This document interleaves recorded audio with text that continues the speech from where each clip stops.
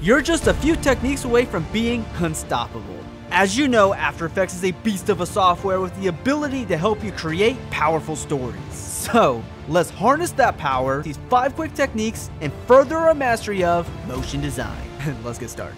Alright, feel free to check out the timecode below, but we're going to start off by showing how to create orbital animations that will enable you to create revolving motion graphics in a 3D environment. So, we have a base object, which is a circle, and we can go ahead and design the objects we want to revolve around our base design. When your elements are ready, make sure the anchor point is centered for every layer, make the layers 3D, and then rotate the orbital objects by 90 degrees, or so. Now for the part everyone wants. To rotate objects in 3D space, create a null object, make it 3D, and then animate the Y rotation. And then when you parent your objects to the null, they will revolve perfectly. And if you don't want to have your objects laying flat on the ground, select those layers, go to Layer, Transform, Auto Orient, and select Orient Towards Camera. Boom. Perfect. The next motion graphics all about creating cinematic blurs to help you design creative motion graphics in no time. For this step, feel free to create random stroke shapes. For instance, I'll use a single stroke circle, make it 3D, and then rotate it by 90 degrees. Then I'll duplicate, reposition, and scale the size down several times. And when done, pre-compose everything, and then click Continuously rasterize to bring that 3D data over to your new composition. Now we can create a camera and then use the camera tools to find a new angle for our design. When ready, go into the camera options and turn on depth of field. Then increase the aperture by a lot and adjust the focus distance. To colorize your work, apply the 4-color gradient to the design composition and change your colors however you need.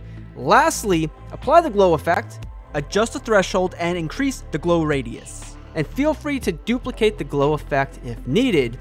And now you can create cool cinematic elements. But for a pro tip, you can use the wiggle paths in your shape layer to give your strokes movement. Next up is all about creating truly stylized 3D text and graphics that stand out. When your text is ready, be sure to set your project 3D renderer to Cinema 4D.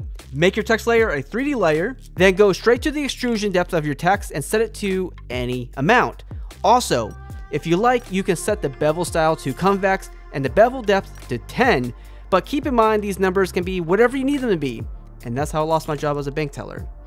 But be sure to go to Animate, Side, Color, and then change the color to help stylize the title. And if you added a bevel, go to Bevel, Color, RGB, and we'll set the color to black as well. Now, feel free to animate your text any way that you like. You can use the text animate parameters, and of course you can rotate this in 3D space. Then pre-compose your text, right-click the layer, and add a stroke. Change the color, and boom, great 3D text. Before we move on to our next technique, be sure to pick up our free motion duck templates for After Effects and Premiere Pro. And if you find yourself needing to save precious time on all your projects, we have over 35,000 templates to help you produce amazing work with the link below.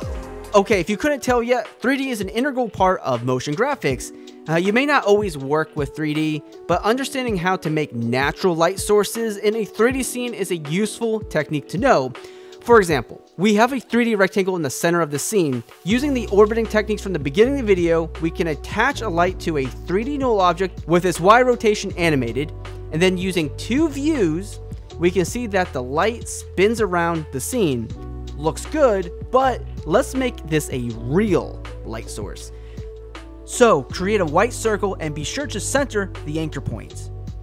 Make it a 3D layer, then go into material options, turn off accept lights, and set the diffuse to 100%. You can parent the circle's position to the position of the point light.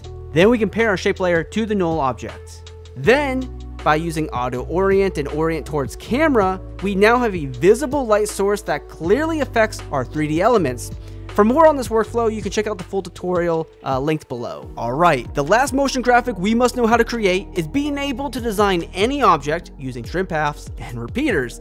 There's literally no limitation to what you can create, so let me show you. We can create a stroke circle, and inside of that shape layer, we can add trim paths. Then animate the start or end to animate the line on. Pretty simple. But if we want to create something more complex, I'll create a line with a circle inside of the same shape layer. Then we'll use trim paths to animate the line, and then we'll just like animate the scale of the circle. But now we can duplicate this entire design by adding a repeater. At face value, repeaters can be tricky to use, but here's all you need to know. Adjust the repeater's position to fit the layout you want. For circular duplication, set the X position to 0 and set the rotation to 45 degrees. Then adjust the number of copies, and that's it. Congratulations, you can now create complex motion graphics. To conquer even more complex projects, be sure to subscribe and always be creating.